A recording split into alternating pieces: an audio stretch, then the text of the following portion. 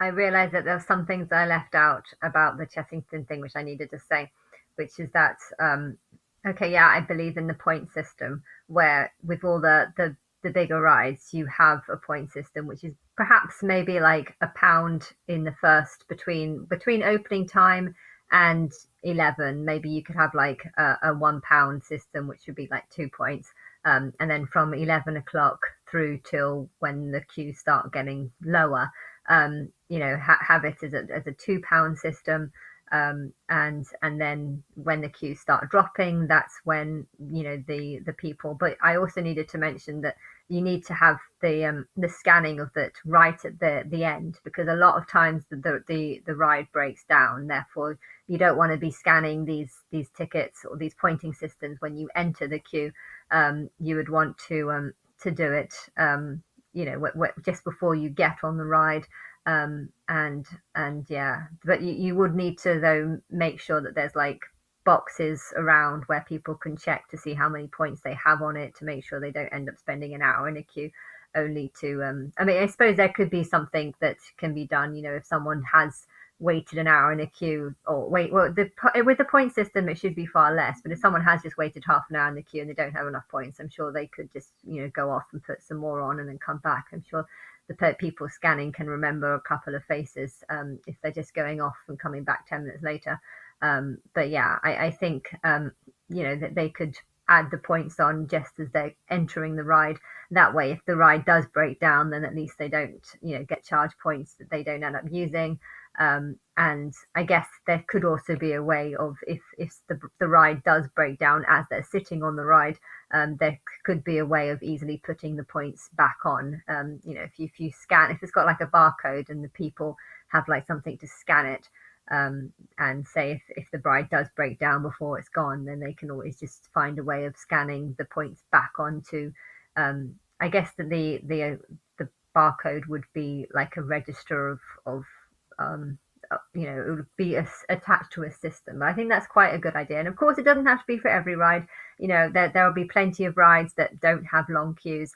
Hence, they don't need to have the ticketing idea. The ticketing system will only be for queues that are longer than half an hour. If a queue doesn't have if there's a ride that doesn't have a queue that's half an hour, that's over half an hour, then doesn't need the pointing system, the ticketing system. But yeah, I also need to say, my experience of this is that, yeah, even though I became a member for the first time when I was 12, I found that I usually only went by myself. I remember, my dad didn't like theme parks at all, but he did like Alton Towers because they had a garden there, and he liked visiting that garden. So he was happy to drive me there.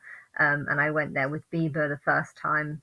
She was a lot taller than me, and I do remember her getting on a lot more rides than I did. There was a couple of rides that I couldn't get on because of my height, but she was okay. Her height was okay with that, but she didn't actually like the big rides, so it was annoying. I wanted to go on them, and I was probably far more.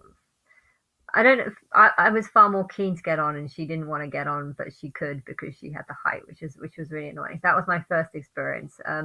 And although my dad doesn't go there now because the gardens that they have there aren't very good, he has less reason to go. And I don't think Alton Towers realizes that part of I know that it's mostly for kids, but at the same time, if it's somewhere in the middle of nowhere, you need to have something for adults, because there are a lot of selfish parents out there that are only going to want to go if they can enjoy something. And if parents don't like the rides, then they need to have a reason to go. And if you have a really nice garden, then you give the parents more reason to go, because they're going for their own sake of seeing the gardens, or the castle or whatever. But I feel like over the years that kind of changed, and the garden became less and less nice, and my dad stopped wanting to go to this place. And therefore, if my dad doesn't go, then I can't get there because I don't have a car. And there's a lot of kids that probably want to go to Alton Towers, but can only go if their parents drive them. And well, if the parents don't want to go, then they can't go. So with Alton Towers, you definitely need to have more things, more attractions for adults, because the adults are only going to drive the kids if they can, enjoy something themselves. But yeah, so my experience though of going, when I first started becoming a member is when I was 12 and was the right height. I the first time I spent I was going with Laura, my best friend from Bieber was my best friend, and then I was kind of swapped over for Laura instead. And yeah, I was going with her, but I invited so many people in Sylvia Young, and they were all like, "Oh yeah, yeah, we want to come, we want to come." And there were, I was getting quite a lot of people saying that they're interested, but whenever I came to choosing a date, I found that people kept being like, "Oh, I can't do this day," and "Oh, I'm busy this day," and so the number of people that wanted to come versus the number of people that could actually come on a specific date suddenly changed. And, the 8 people that seemed very interested kind of just turned into 2 people. So I did manage to get a group, but it was very, very hard and very hard to organize and to get everyone to actually be interested on the day that you happen to choose. And I think a lot of 12-year-olds wouldn't travel from one side of London to the other by themselves to go to a theme park. Um, but most people would do it in a group. The problem is by doing it with a group organizing groups is just very hard. And I really wanted to go, so I was just like, okay, I'm gonna forget the friends and I'm just gonna go by myself. And I think I was very independent when I was a child, hence traveling across London to go to a theme park by myself is something I kind of did all the time. And I was a I went to Sylvia Young, but I had a very strong dyslexia, and my mum kind of blamed the school and said that I need to go to a special dyslexic school. So I went to sort of in the last term. So I was there for a year and a half. But in the last term, I went to Sylvia Young 2 days a week, and a regular dyslexic school 3 days a week.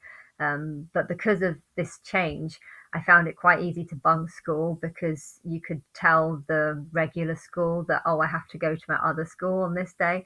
And really, you just sort of skived off and went to theme parks instead. So, yeah, I went when I was 12, I went to theme parks quite a lot because I had this free membership pass and I had a very easy way of getting out of school by like, oh no, I've got 2 schools. I need to go to my other school today. And it's just like, nope, I'm actually going to a theme park. But anyway.